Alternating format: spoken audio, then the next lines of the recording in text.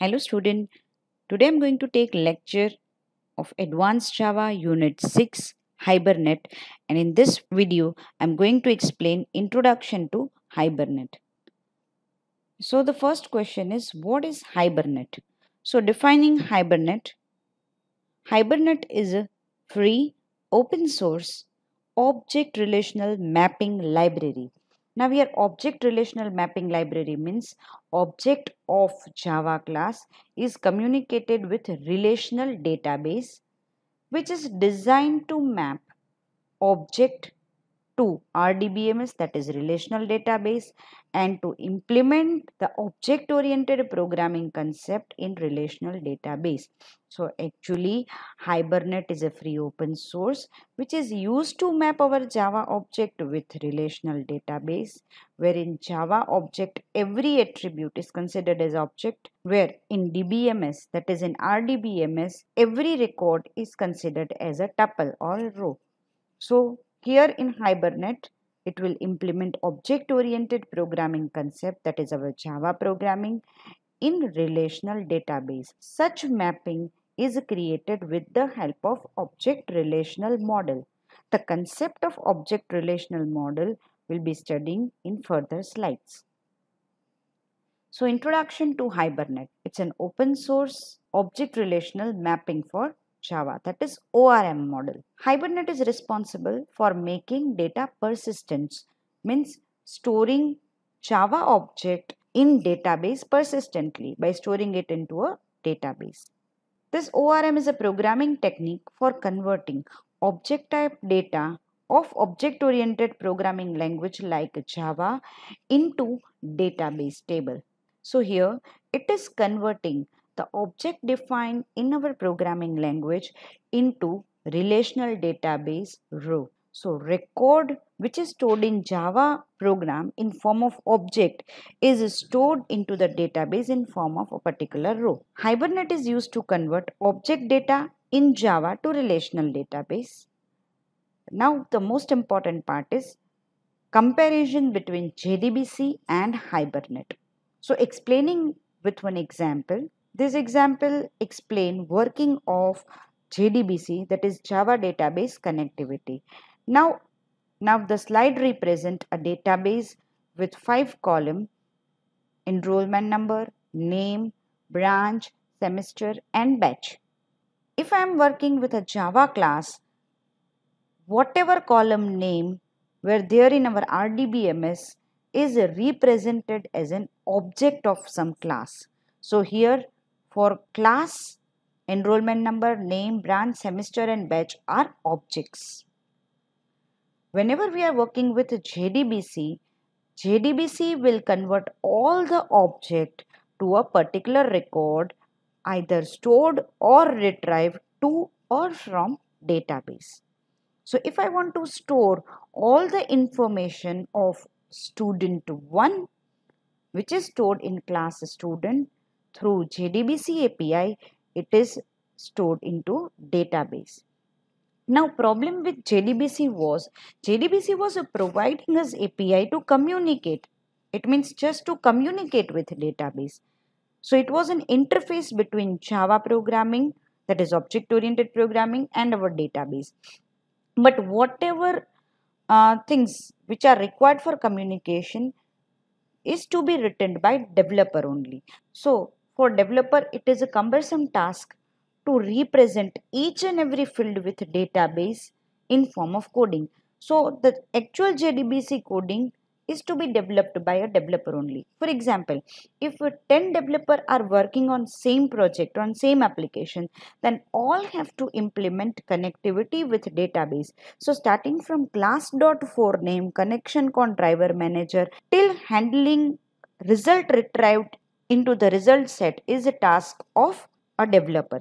So this become very tedious task for each and every developer to handle JDBC application. Now the case with Hibernate. Same database with 5 columns, class number 1 with same object, enrollment number, name, branch, semester and batch.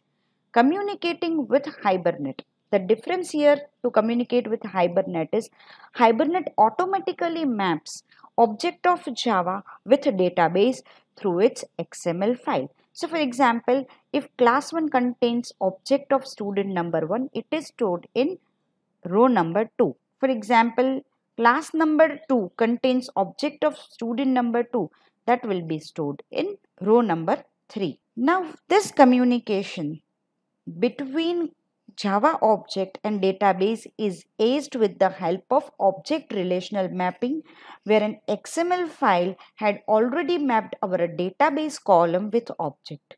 So if 10 developers are working on same project, every developer did not have to worry about mapping between an object and column name. XML file of ORM will automatically map and the task is performed by ORM itself.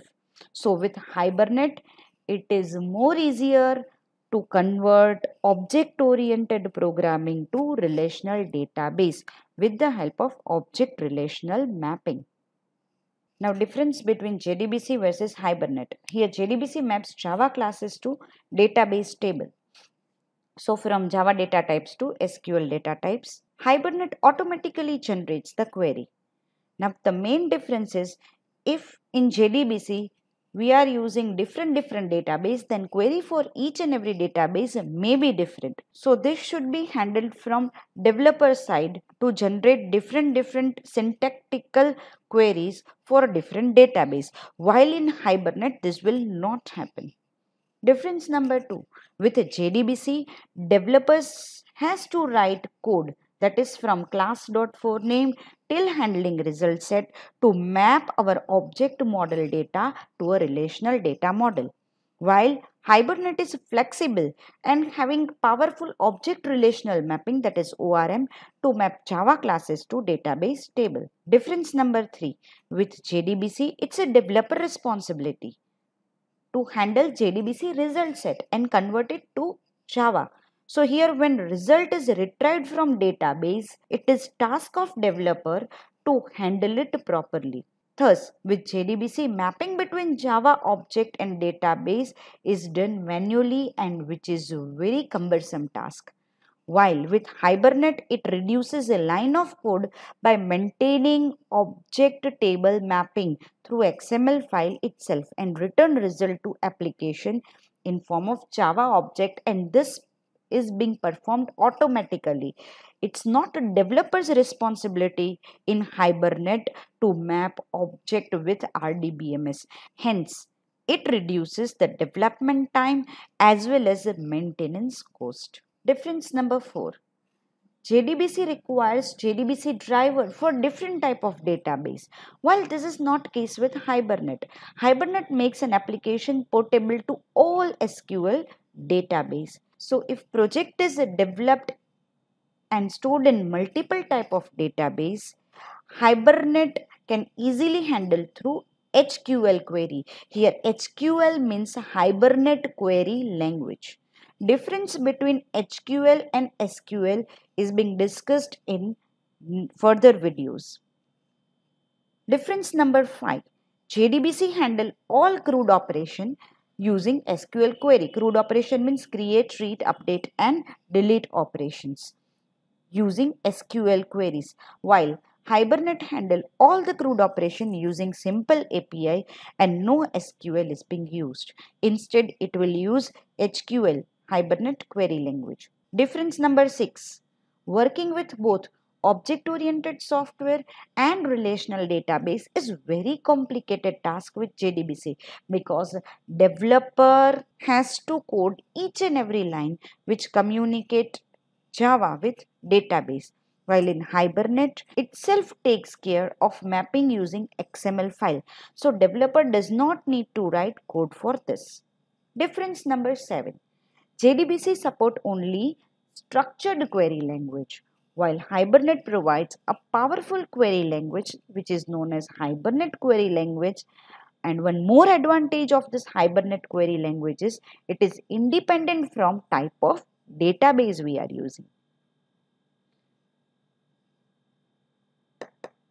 With this, we complete the difference between JDBC and Hibernate. Now, overview of Hibernate. Hibernate framework simplifies development of Java application to interact with database. Here, the word simplify signifies that due to mapping of Hibernate, it will become easier for a developer to design an application which communicate with database. Second point, Hibernate is open source, lightweight and object relational mapping tool. We have already discussed open source as well as object relational mapping. But the word here, lightweight, signifies that nothing is to be installed on client machine. Thus, Hibernate is open source, lightweight and ORM mapping tool. Point number 3, an ORM tool simplifies data creation, data manipulation and data access due to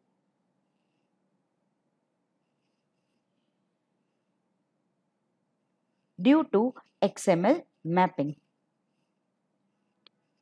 Hibernate is a programming technique which maps object to data stored in database. Diagrammatically, Java application which is in form of objects. Now explaining diagrammatically, our Java application which consists of objects. That object is mapped to columns of database through ORM tool, that is Object Relational Mapping tool. The ORM tool internally uses JDBC API only to interact with database. So ORM internally itself use all the JDBC API which we have used in Unit 2.